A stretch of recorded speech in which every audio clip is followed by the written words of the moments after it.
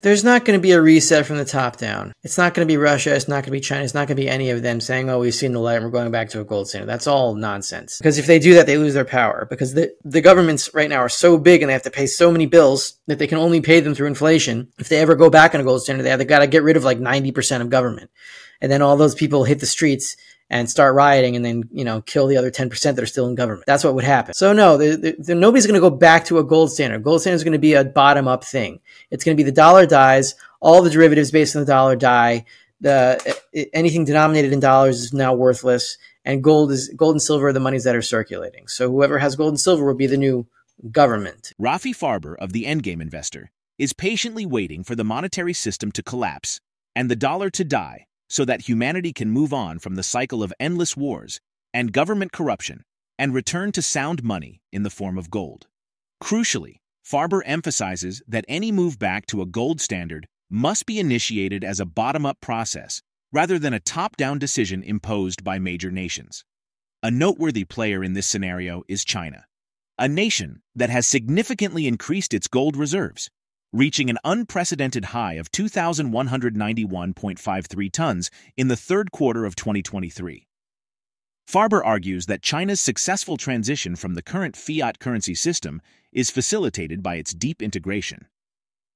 However, he acknowledges the intricate relationship between the United States and China, suggesting that escaping the consequences of a collapse or significant change in the existing monetary system is challenging for any major player on the global stage.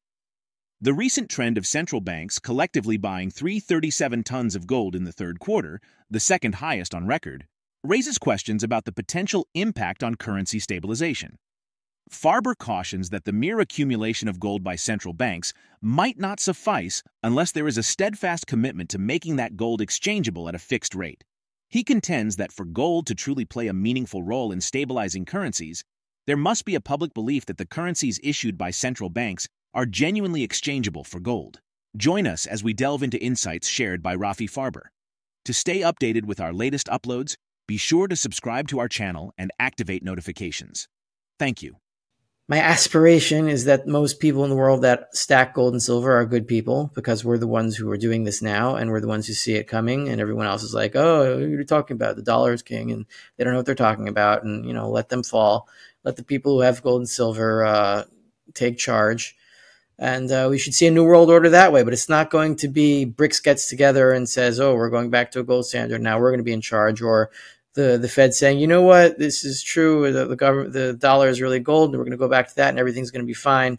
It's not going to be fine because the inflation has been 50 years in the making. And if we go back to the Great Depression, how long was the inflation? It was from 1921. Which was the post. There was an extreme deflationary event, 1920, 1921. It was even worse than the crash of 29. And from 1921 to 1929, that was just 8 years of inflation. That was it. And then after 8 years of inflation, there was a crash, and you had a depression. We're talking about now 50 years of inflation. So 8 times, let's say 6. It's going to be 6 times as worse as the Great Depression. Doesn't mean it's going to last 60 years, but it means it's going to be very extreme in terms of wealth realignments. Very extreme. And unlike the Great Depression, when the dollar was still functional, because what it did was deflate the dollar back down so that it would be more on par with the gold exchange rate, then people got poorer, but the dollar was still functional. Now people are going to be poorer, and the dollar is not going to be functional. So it's going to be much worse. But afterwards, the world will be much better if you survive it. No, I think there's zero chance of that. They're not going to do anything like that. First of all, it would be impossible for China, because China is so enmeshed inside the American economic monetary system that they can't get out of it unscathed. It's not like China is on top of America or more powerful because they produce the stuff and America produces the dollars, but it's all a circle. Like, it goes together. And once the dollar dies, the Chinese can't continue their economic system as they have. So they have to, they're also part of the inflationary system. So when it collapses, they have to reorganize their entire economy. And that requires everyone who's participating in it now to be destitute and find something else to do because you have malinvestments. This is what Mises said. Like the boom, it alters the entire structure of the economy. So people are doing things that they wouldn't otherwise be doing if money was honest. So everything that the Chinese are doing now is because of the inflationary system. But even if they do, it's not going to help them to accumulate any gold. Right? It doesn't matter how much gold they have, because in order for it to mean anything, they have to make it exchangeable to the public, because they issue currencies. Currencies are for public use. If the public doesn't believe that their currencies that are issued by any central bank are exchangeable for the gold that they buy, what's the point of them having gold? What are they going to, like, divvy it up among the administrators of the bank? Maybe, and then just like leave.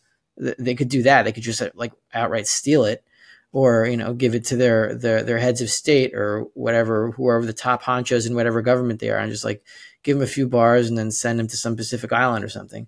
But it doesn't really, it's not going to stabilize currencies no matter how much gold a central bank puts on its balance sheet, because in order for that to matter, it has to be exchangeable at a fixed rate, or else it's irrelevant.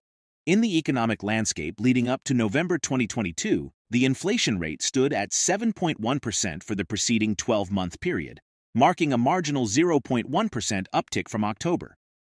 Notably, hyperinflation is defined by a 50% increase within a month, and history notes the U.S. experienced an unprecedented inflationary surge of 30.19% during the Revolutionary War in 1778. Rafi Farber warns of rapid hyperinflation. He emphasizes the Federal Reserve's role, suggesting increased money printing could swiftly devalue the dollar. This may make holding cash in banks riskier, leading to a shift to tangible assets or other forms of value.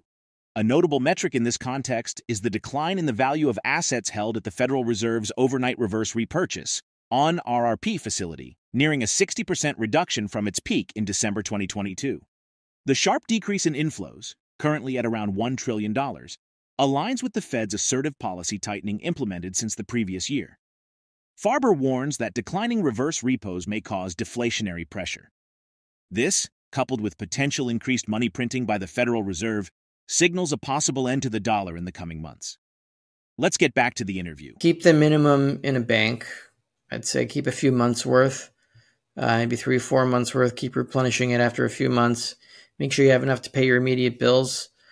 But when we started to the road to hyperinflation, you'll know it, and you'll gradually lower your balances in your bank account until you just want to keep them as close to zero as long as possible and not have any balance in there. And that is hyperinflation. Hyperinflation is just basically the lack of willingness to keep cash in the bank.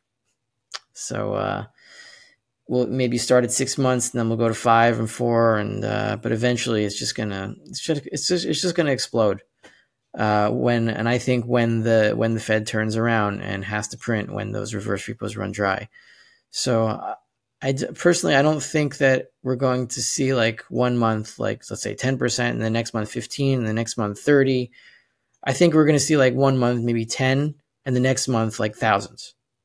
That's what I think is going to happen. And yeah, I could be wrong. Maybe I'm hoping that, but the next Fed printing round is going to have to be so extreme that I don't see how the dollar can survive it more than a few days, because once it happens, anyone who owns treasuries overseas is going to sell them as quickly as possible when they see the Fed's buying. They're just going to get rid of them, take the dollars, and buy whatever real assets they can. All and like in the modern world, you can do this within a matter of hours.